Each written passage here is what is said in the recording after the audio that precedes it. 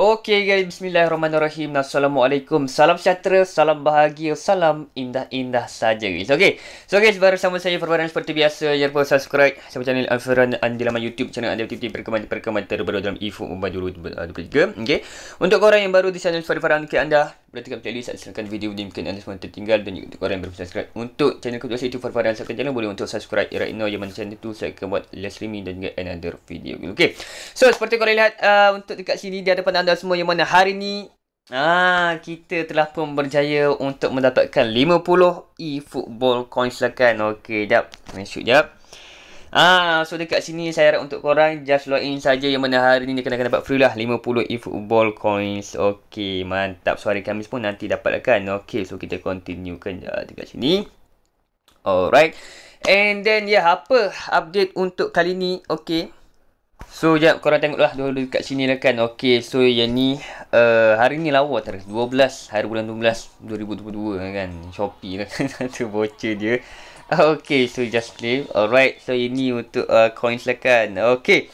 So kali ni korang lihat dia tak adalah update banyak sangat, cuma kita ada satu draw marvelous midfielder lah kan. Untuk draw kali ni kalau korang tengok warna hijau lain macam lah kan. Okey. Dekat sini jap saya nak tengok saya punya mana ni my team. Players 497, so demolek lah. Orang kata demolek lah untuk nak draw lah kan. Okey, cukup-cukup makan lah kan. Okey. So dekat sini, dan kalau kita tengok dekat sini and then event, saya cek lah untuk event yang ni dah main semalam. Kita ada Lewandowski lah kan. Okey, so untuk event Spanish League. Alright, so yang ni dapat GP sajalah kan. Aduh, ni kan dapat lah coin ke apa, tapi just dapat GP sajalah kan. Alright, so dekat sini. Okey, alright. Okey, so kita tekanlah untuk contract and then special playlist. Okey, sebelum tu saya nak cakap satu information kan. Okey, dia untuk marvelous ni dia satu draw yang play tu dia OP sikit daripada yang lain. Okey, contohnya kan saya bagi contoh. Okey, players.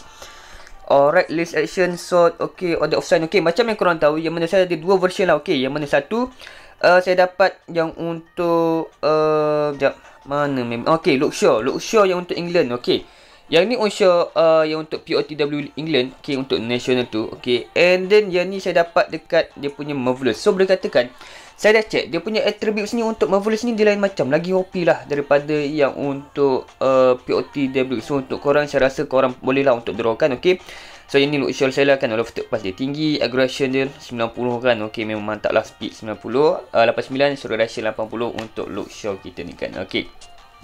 Alright, so itu contoh sedikit lah kan. Okey, untuk kali ni kan memaparkan player mana guys, player mana. Okey, so kita tengok dekat sini 3 kali peluang saja. Alright, and then so mula-mula ni dah tunjuk lah kan. Okey, kita ada Goretzka, Eriksen dan juga Zelensky. Okey, tanya saya memang saya target Eriksen pasal Manchester United kan. Tapi tak tahulah dapat ke tidak, tapi nak sangat-sangat lah kan. Okey, so dekat sini kita lihat untuk si all. Okey, so kita ada Goretzka. So Goretzka ni boleh katakan rating dia 98 ya. Goretzka rating dia 98. Okey, 189. Dia ni physical contact besar ni, box to box. Okey, untuk Goretzka ni lopas dia boleh tahan. Okey, heading kan memang dia besar.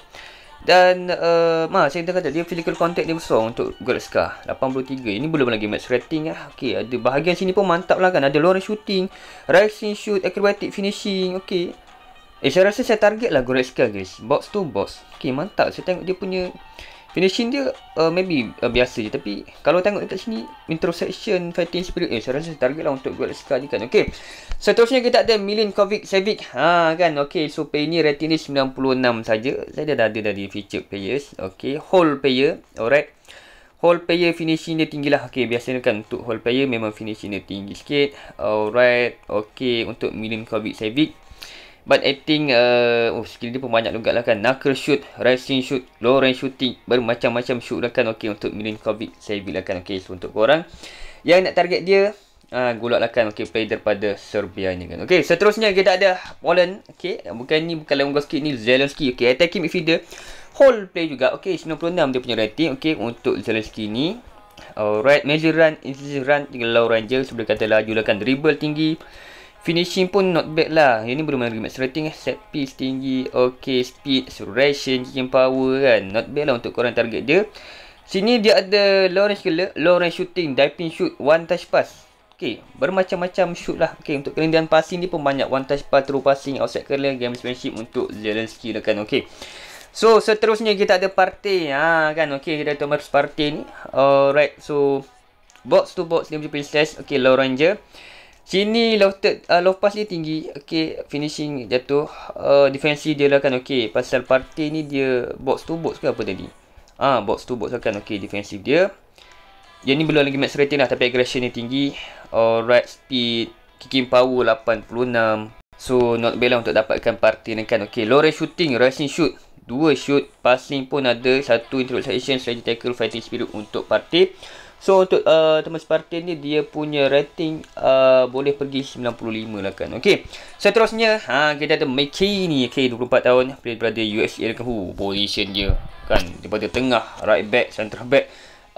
Sampai ke penyerang member sapu habis kan. Okay, untuk McKinney ni dia playing stage dia adalah box to box kan. Dia biasa box to box ni banyak position dia. Okay, low pass tinggi. Alright, defensive dia pun mantap. And then speed, okay, boleh tahan lah speed acceleration. Saya rasa memang saya target lah untuk McKinney. Stamina 80. Okay, heading, one touch pass, true passing, low lofted pass, control interception, blocker, fighting spirit untuk McKinney. Tapi dia untuk McKinney dia shooting dia tak ada sangat. Untuk McKinney ni kalau macam nak target shooting tak ada. Tak ada satu pun. Tapi yang lain-lain tu defensive dia okey lah kan. Okey. Seterusnya kita ada Caka. Okey. Caka saya dah ada POTW dia. Dan Caka ni anchorman. Okey. Center back boleh. Defensive. Left back.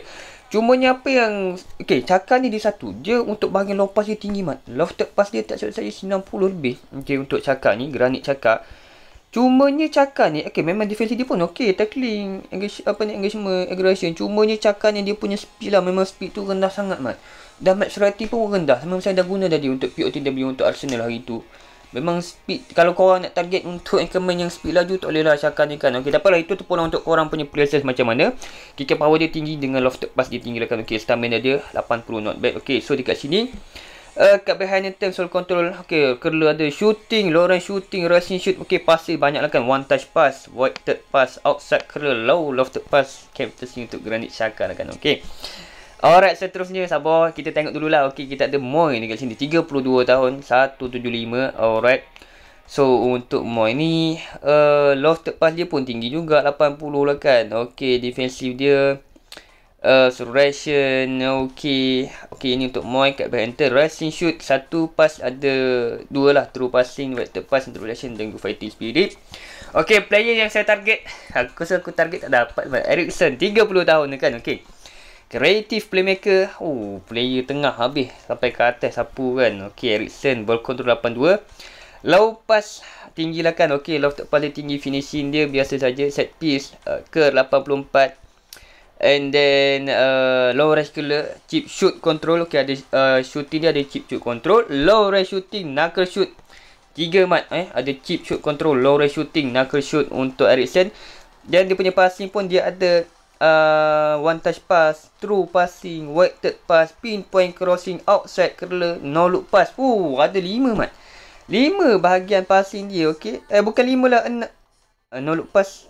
Pasal kita kira 6 lah kan. Okay, bahagian passing Eriksen guys, memang betul-betul mantap lah kan. Okay, macam tak percaya MU ada player-player yang gini mak. Eriksen, Bruno Fernandes lah kan, memang passing tu gila lah kan. Okay, so untuk player kali ni, siapa yang saya target? Goretzka, Eriksen, okay, McKinney lah kan. Okay, pasal yang lain ni Milinkovic ni saya dah ada. Saya punya feature pun tak ingat lah kan. Caka dengan party ni tak payahlah, pasal saya dah ada dia kan. Okay, so drop kali ni sebekah player yang saya akan dapat guys. So tanpa melengahkan masa, kita drop dulu untuk pertama. Tolonglah ejalah. Sebelum tu semuanya 5 bintang. Semuanya 5 bintang guys. Okay. Semuanya 5 bintang tu makin risau. So ini draw happy lah. Korang of course dapat 5 bintang straight lah kan. Jangan tiba-tiba ada 3 bintang tu. Ada benda lain lah kan. Okay, first draw confirm McKinney, Eriksen, Goretzka. Okay, 3 orang saya target. Takkan lah tak dapat korang ni lah kan. Okay, confirm ni. Dia keluar Premier League ke apa ke sekali yang gini, saya tak tahulah.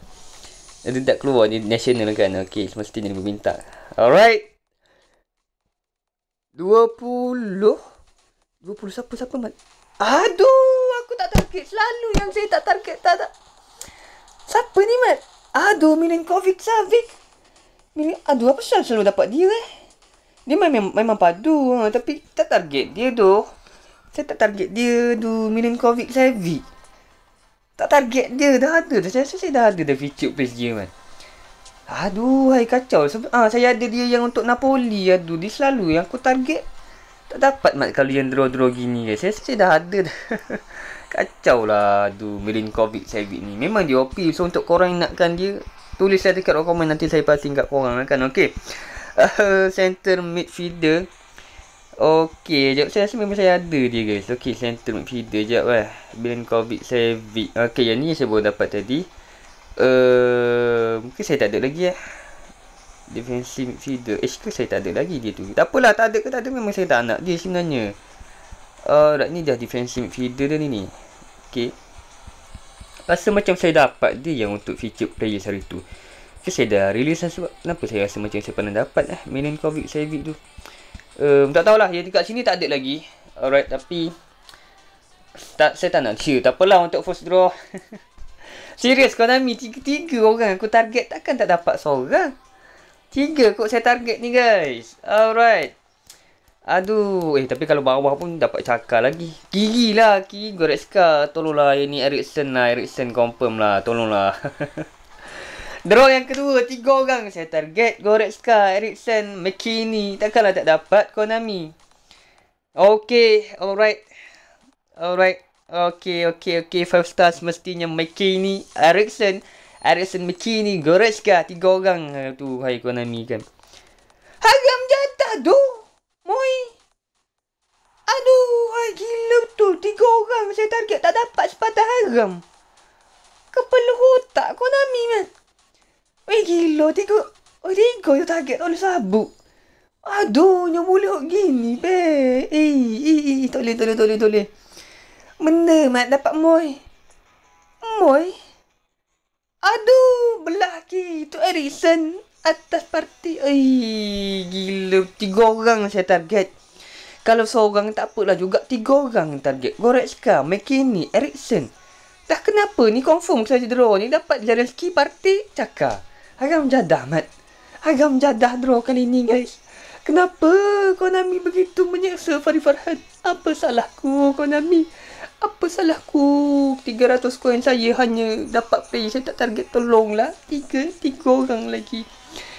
Tak Goretzka, Eriksen. Tak Eriksen, McKinney. Okay, pasal cakap parti Zelensky dah ada. Tapi aku rasa confirm dapat yang 2 orang Arsenal ni. Dan seorang lagi apa ni?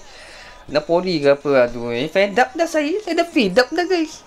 Ni draw yang terakhir lah. 3 lah. Malah aku tengok.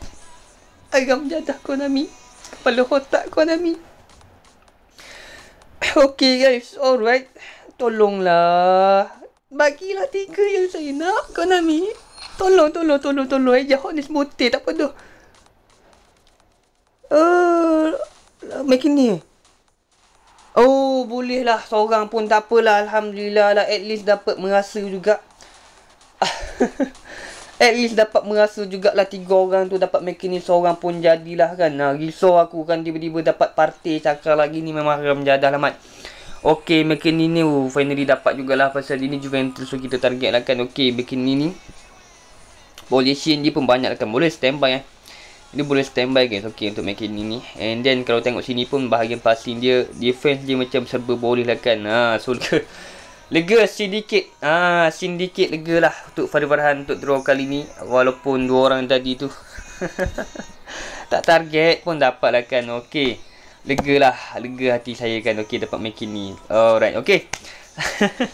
So guys, itulah saja untuk video saya kali ni. Okay, so saya Farhan ingin memohon maaf jikalau ada tersalah silap kata, tersasul bahasa, tersalah informasi. Saya ingin minta maaf yang baik datang daripada Allah Subhanahu Wa Taala dan yang buruk tujuh kata datang daripada silap saya sendiri guys. Okay, so